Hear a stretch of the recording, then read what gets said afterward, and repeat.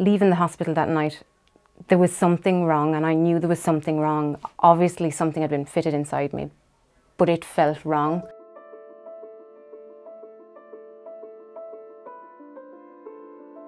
Hi, my name is Lesley-Anne Stephens. I'm 41, from Carlow, married to Darren with 2 little girls. Shortly after having our second girl, I was incontinent. From sneezing, I would leak to getting out of the car, where I would completely wet myself and have to change my trousers. I went to my GP. She referred me to a gynecologist who told me the best thing since sliced bread was going to be a thing called vaginal mesh. I was delighted, Darren was delighted, this was going to be my fix. In 2016 my operation came about, and I knew straight after my operation that something wasn't right, and the weeks following that it started to happen. It started to come through my vagina wall, and there was a hard piece of plastic sticking through and cutting every single time I put one foot in front of the other. I would go out with Darren or go out with the girls and I would bleed into my shoe. You know, I went back to the consultant, told him, obviously he felt it, he knew it was there, told me that it had to be done ASAP. I waited 7 months with it sticking through me and having to walk with that for 7 months before it was removed. And I went back, asked him, you know, there's something not right, you know, I need help, I need medical help. And he said that he'd only partially removed the mesh and that he was going to bring me straight back in and take out the rest. The following October, he brought me in, almost 7 months later again, and he removed again a part of it.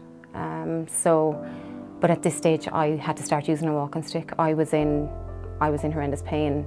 You know, only a couple of weeks ago, I was here with Ivan on Newstalk, and after hearing the story, we had what I would call an angel arrive at the door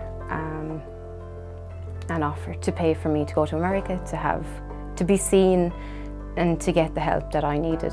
Within 3 days my husband had got the appointments in America, and they were so accommodating in America. They were absolutely fantastic. They gave the appointments as we needed it, and we went when the girls were on break from school. So the girls were able to come with us. Obviously they had a wonderful holiday. The man that I met was incredible, absolutely incredible. He has helped thousands of women, but he told me there was 2 options. One option was to have an operation that was dangerous and risky, that was going to involve intense surgery that would be hours, and my other option was to stay as I am. For me, instantly I knew the decision that I would make to be a mammy and to be able to be a wife, and be it not be able to be perfect mammy or perfect wife, just to be here, I suppose, and not be in a wheelchair.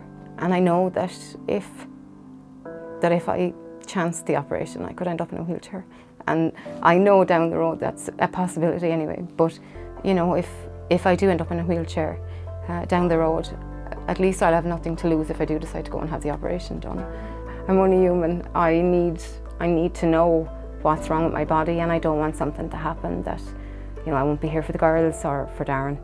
It's just not good enough that our government can leave people in such a state and in such a diabolical state. It is wrong on a moral level, on a human level, that they can leave us like that. If I was an animal, they wouldn't leave me in this state. They'd have put me down long ago.